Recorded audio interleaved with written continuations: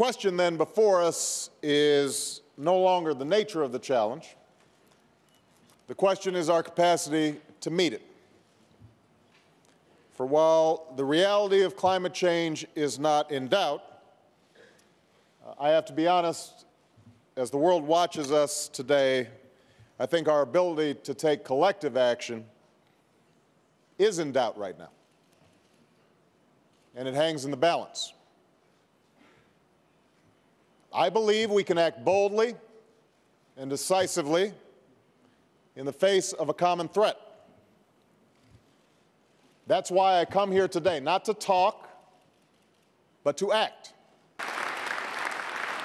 Now, and America is going to continue on this course of action to mitigate our emissions and to move towards a clean energy economy, no matter what happens here in Copenhagen. We think it is good for us as well as good for the world. But we also believe that we will all be stronger, all be safer, all be more secure if we act together. That's why it is in our mutual interest to achieve a global accord in which we agree to certain steps and to hold each other accountable to certain commitments.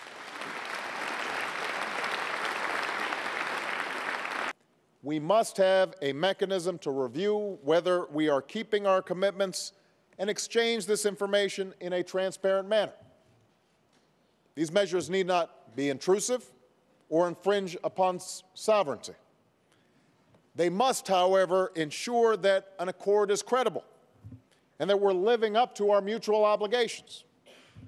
Without such accountability, any agreement would be empty words on a page.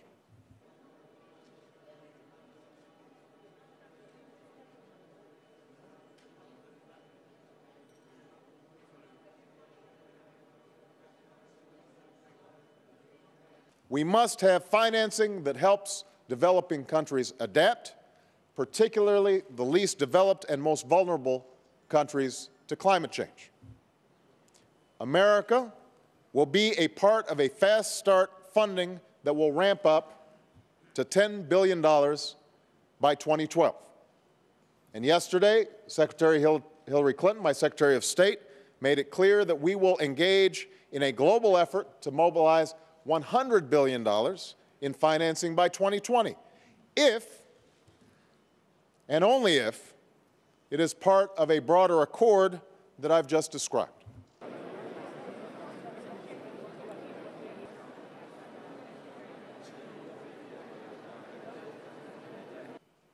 These international discussions have essentially taken place now for almost 2 decades. And we have very little to show for it other than an increase, acceleration of the climate change phenomenon. The time for talk is over. This is the bottom line. We can embrace this accord, take a substantial step forward, continue to refine it, and build upon its foundation. We can do that, and everyone who is in this room will be part of a historic endeavor, one that makes life better for our children and our grandchildren.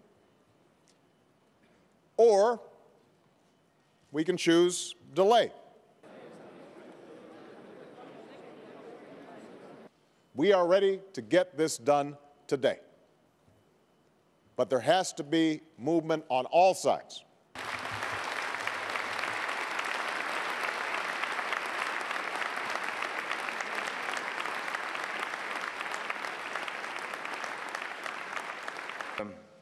His Excellency, the Prime Minister of Lesotho, Your Excellency,